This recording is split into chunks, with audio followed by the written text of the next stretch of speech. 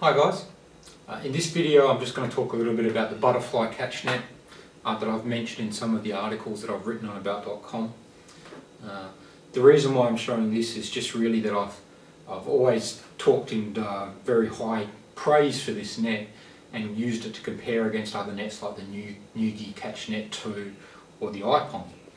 And I thought it was just fair to kind of demonstrate why I like this catch net so much in comparison to the other two nets and really any other catch nets that I've seen around the place.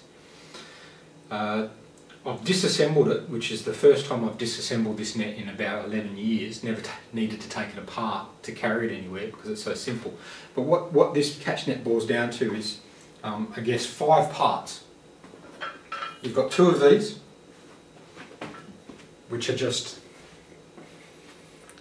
the end points, which are going to attach to the corner. They just use a simple screw with a nice big metal plate. This part sits on top of the corner, and this part's going to go out to the side and hold the post that's going to run up. You've got the post that runs up. Pretty simple. You've also got the netting, and the netting simply attaches to these posts by using a very simple system where these little plugs, simple little plug has been put on the net at the right points, and they're going to just push into the end of it and hold there. So the only real trick to this net is getting the netting, I guess, the right way around so that it sits correctly. And let's see if I can manage to do that today after demonstrating so much. So my net's all disassembled. I'm going to start the clock, and let's see how long it takes me to set up the catch net from scratch. Which is the first time, as I said, the first time I've done this in probably 11 years. So it's probably a reasonably fair test. So here we go, let's start the thing. So, first thing, put one corner on, and we're done. Grab the other corner, put it on,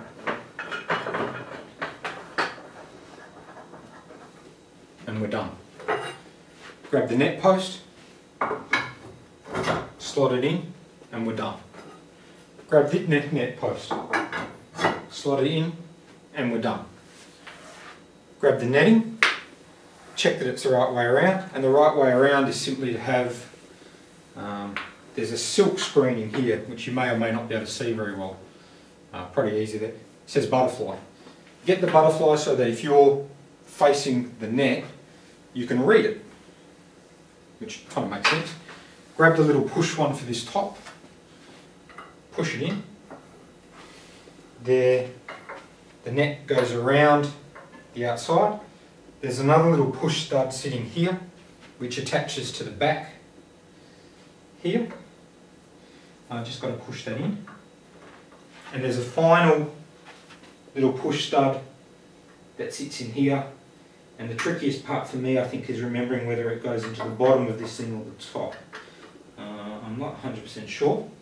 It's been so long, but I will soon find out. I'm just going to do this on the other side. Push that in. Push the one at the back in.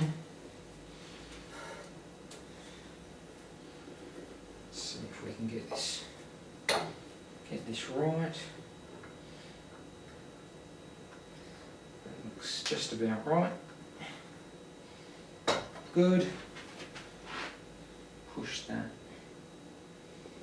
into here, I think. Or should it be at the top? Maybe at the top. The top might be even better, actually. Oh, wow. It's funny, I think I've been using this on the bottom all these years. And I think the top actually is better. Huh. There you go, alright. I just got to... The side netting's already attached. There's a little loopy loop that you loop over your net post.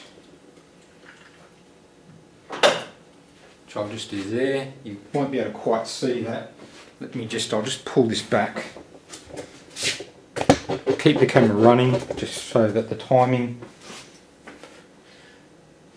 perhaps back a little bit further and just over to one side. Let me see if I can just pull this back a little bit.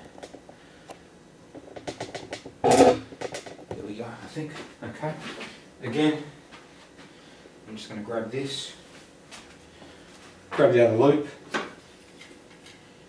put it around my net post, get my net the right way around would be good. Yep. Net's on. Okay. And we are done. Finished. It's 3 minutes and 20 seconds that's taken me to talk you through it, to reassemble it.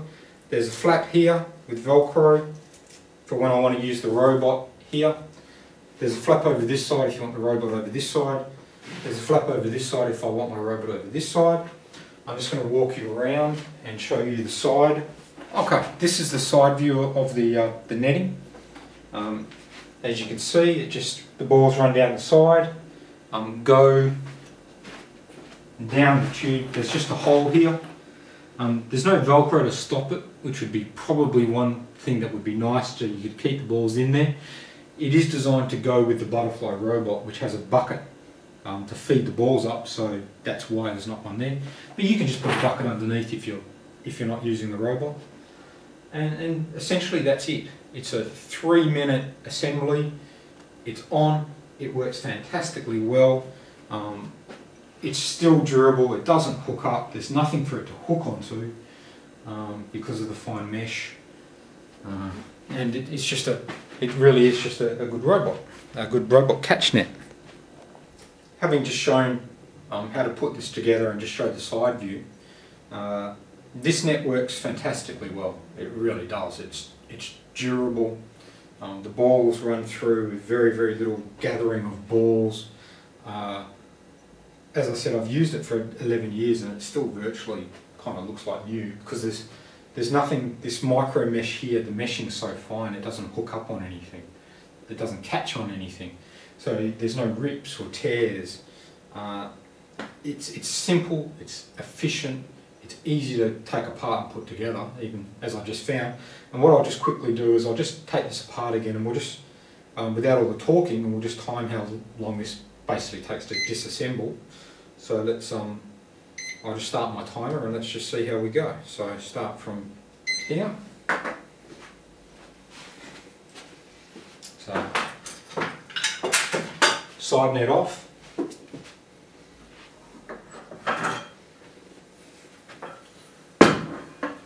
One down. The other down. The other side net off. I usually just finish there and just pack it up like that, but if I want to go the whole way, let's pull these out.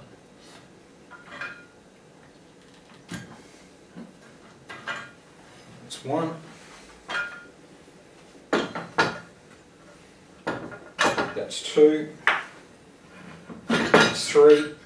That's the tubing. 1, 2. This is the top one. That's out. The side, or the back one, which I've just got to get my hand the right way around. That's that. That's the bottom one. That's that. Pull that out. There we go. There we go. That's the netting. And that's 1 minute and 28 seconds. Okay, so I don't know what these nets cost as a catch net. I don't know. I can't find out what they are separately. But I have to ask myself, this is a net that I haven't pulled apart for 11 years. It took me 3 minutes talking to assemble it. It took me 1.5 minutes to disassemble. You know, is this? You know, it works fantastically well. It's durable as hell. There's only 5 things. There's 4 net posts that are solid tubing, you know, virtually indestructible. There's a net that's made of micro mesh, fine micro mesh, which seems to be virtually indestructible as well. It sits correctly on your table. The balls funnel down correctly. I don't know. I mean, it's like I don't know what they charge for it separately, but I mean, for this thing, it's just a great catch net, and I wish you could buy them separately, because this would be honestly the one that I would recommend everybody, because it's easy to put together, it's easy to take down, it lasts, it works. Nuji and iPong, you know, I don't know, you probably can't just copy somebody's design, but you know, I've got a net here that takes me maybe, you know, really 2 minutes to set up, 1.5 minutes to take down, you know, versus a net that takes me maybe, now that I know how, maybe 20 minutes. The iPong's pretty simple, that takes about 5, you know, that's not too bad really, though it's kind of fiddly with the amount of stuff. What's a better net? You know, why isn't it all as simple, I guess, as this butterfly net, which has been around forever? I don't understand why people you can't copy it, but why can't you learn from it and just say, well look, why don't we do something similar that improves on it? But anyway, that's why I love this net. I'm just going to quickly, I'm going to put it back together because I'm going to be using it in a second. Let's just quickly run through that process again, and just while I'm finishing off, so just get my net the right way around. I mean, you get your butterfly. Have you got your butterfly there? Yep, you've got your butterfly. And possibly you can see now why, when I was discussing, say, the Nuji net, why I think the Nuji net is a super complicated design for a simple problem. And I guess I'm being spoilt by this net, where it's simple, hardly anything to worry about. You know, you're not going to break it, no one's going to hook up on it. You can't get it the wrong way around. If I've got a net like that, it's kind of, I guess it's understandable why I sort of feel that the Nuji is a little bit too overcomplicated and possibly prone to snagging up. Well, the iPong, you know, the iPong's not bad. I didn't have anything against the iPong, apart from the fact that it doesn't probably catch the balls quite as well as the Nuji or the butterfly. It doesn't do quite as good a job, but it's fairly easy to put together. It's, you know, 5 or 10 minutes maybe, you know, well maybe not 10, maybe sort of 5 or more. It doesn't do quite as good a job in my opinion. There we go. Just get that sitting that right way around. Always helps if you get it the right way around. There we go. Lovely. Do this one. And yeah. And I'm back ready to go, you know, with my netting again. So, in all fairness, I mean, this is why I love this net. It just does a fantastic job, and easy to put up, easy to take down. Yeah, I guess you can see in comparison why I think this is sort of like the gold standard of catch nets. For me, I haven't seen anything that really does a better job, that's easier to put up or take down. I don't know what they cost, that's the only thing. I mean, if it's $200, are you going to pay $200, you know, for a catch net basically, or go with the iPong? Maybe not. But if it was only sort of like a $50 or $100 net, yeah, you know, you're just thinking for something that's so easy to use, it starts becoming a little bit more of a obvious thing to buy. I just wish, yeah, like I said, why butterfly? Why don't you sell these separately? So again, thanks for watching. Hope you enjoyed it, and yeah, I'll catch you around.